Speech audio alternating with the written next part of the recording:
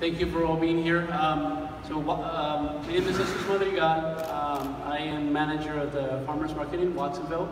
Been there for 16 years. Prior to becoming the manager, I did a lot of other different things. So I'll tell you a little bit about that. Aside from that, I also have another job. So the Farmers Market is my part-time, and I am a clinical social worker. Very different, but at the same time, I get to use some of those tools that I learned there at our Farmers Market. Anyway, so I started when I was in high school. A teacher, my science teacher, said, "Hey, anybody needs a job or volunteer, wait for me, or wait and speak to me at the end." I was the only one there at the end of the class, so it was easy to get that job. I went in and I got that job, and I started selling soft drinks at the farmers market, and also translating for the farmers market manager at the time. After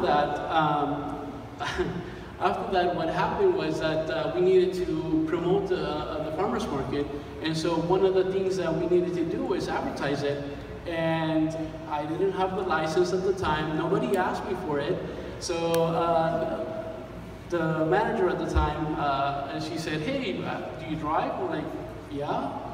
And so I learned to drive stick shift. With no license, putting signs all over Watsonville, and so that was kind of a step up. And so after that, you know, I'm there for a while. It was a different manager now at the time, and she noticed that I like to talk to people, I like to, you know, organize. And so she said, "Hey, you want to be the assistant manager?" I'm like, "Of course. What does it entail?" I'm like, "Well, everything that you're doing now." So that's what I did. I'm like, "Okay."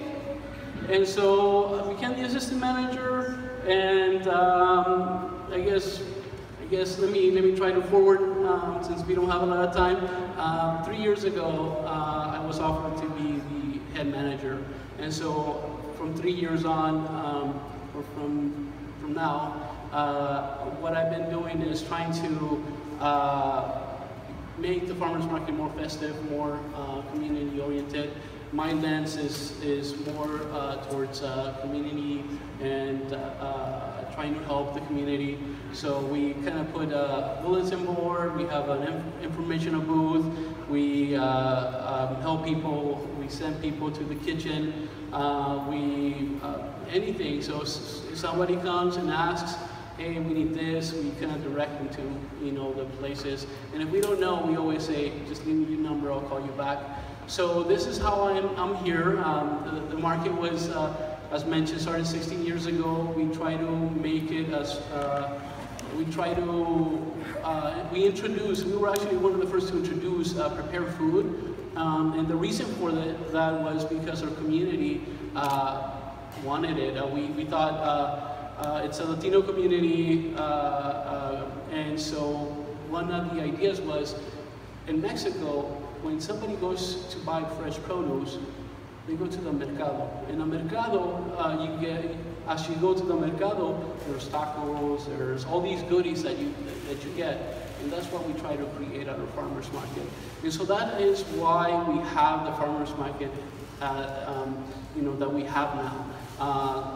Soon, other markets started also looking at that, and they started also producing, kind of integrating that as well. So, I'm here. One of the things that we do at our market is we try to not duplicate too much. We do have a lot of Mexican food, but we also, what we do is we try to have every vendor have their own unique thing. So you get, you know, Mexican food from a variety of the different places in Mexico, be it from Distrito Federal, Oaxaca. And so for those who have not tried grasshoppers, please stop by.